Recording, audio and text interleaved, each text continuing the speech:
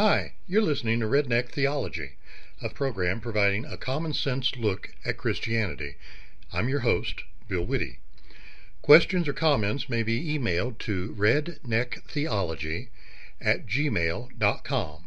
Now, on with the broadcast. All of us at one time have probably heard someone say, "Don't judge me, you're not supposed to judge." How true is that statement? Today I'll address a topic I might borrow a bit from Shakespeare.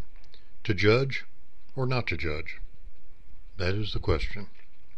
I'd like to start off with a couple of scriptures. In John 7th chapter and 24th verse it says, "Judge not according to the appearance, but judge righteous judgment." Then in the book of Romans, the 14th chapter and the 13th verse, we read, "Let us not therefore judge one another any more, but judge this rather, that no man put a stumbling block or an occasion to fall in his brother's way." Now I just read two scriptures which seem at odds with each other. The first contains the words of Jesus telling us to judge.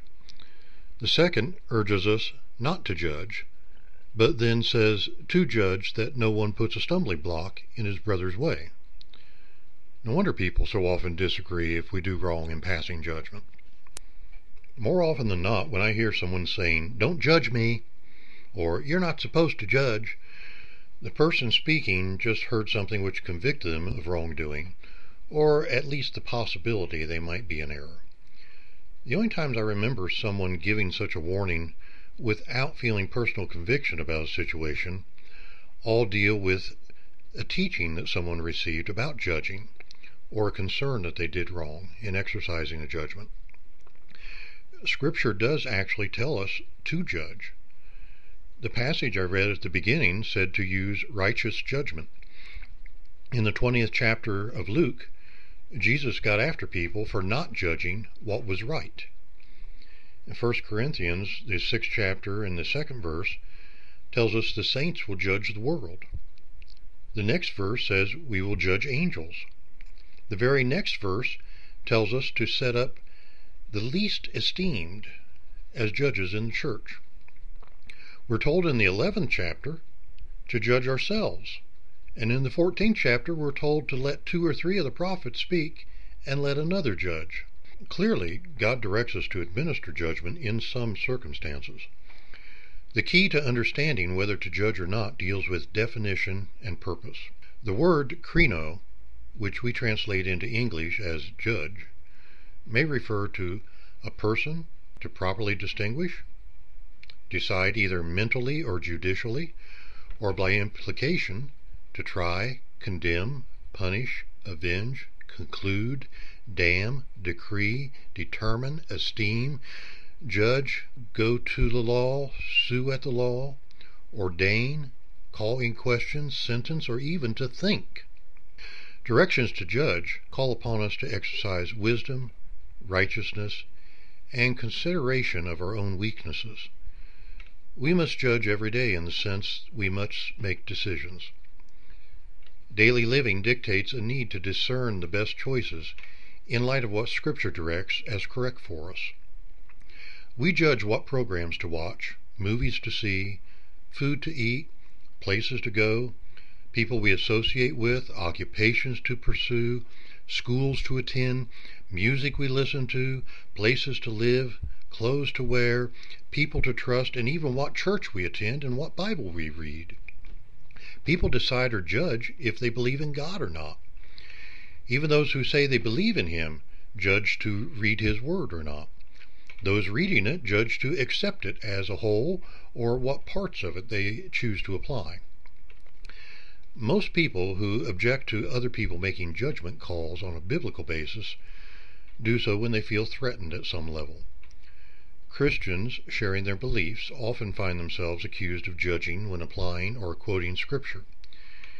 The history of folks using the Bible to condemn people perpetuates the common assumption that people quoting Scripture must intend to condemn those with the passages that they're directing at them.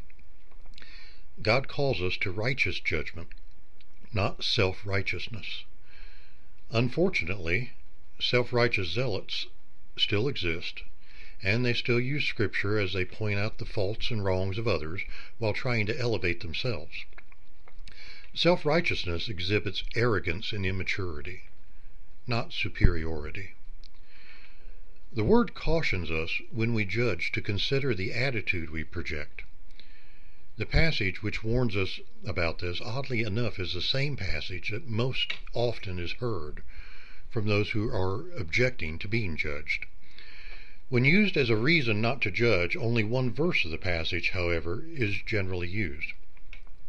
In Matthew, the 7th chapter, first verse, the Bible says, "Judge not, that ye be not judged." Most often we only hear the Bible says, "Judge not." The next verse bears reading also. Matthew, the 7th chapter, and the 2nd verse goes on to say, "For with what judgment ye judge, ye shall be judged, and with what measure you met, it shall be measured to you again." The passage goes on from there to question the wisdom of trying to remove a speck from another person's eye when you can't clearly see yourself. The main point tells us the standard we use to judge another person and or their circumstances will be used in judging us. The message in no way forbids judging or suggests we shouldn't judge. It simply states if we could live without judging, we would not be judged. Since we can and will judge situations, circumstances, actions, and even people, we must be aware of the guidelines we use and know the same guidelines apply to us. If we keep in mind why and how we judge, we may find ourselves adjusting our attitudes and words. We need to call sin, sin. We need to point out wrong and direct people to God. We also must follow the scriptural example, often called the Golden Rule, by judging the way we want others to judge us. That's our program for today. I'm Bill Witte, thanking you for listening to Redneck Theology.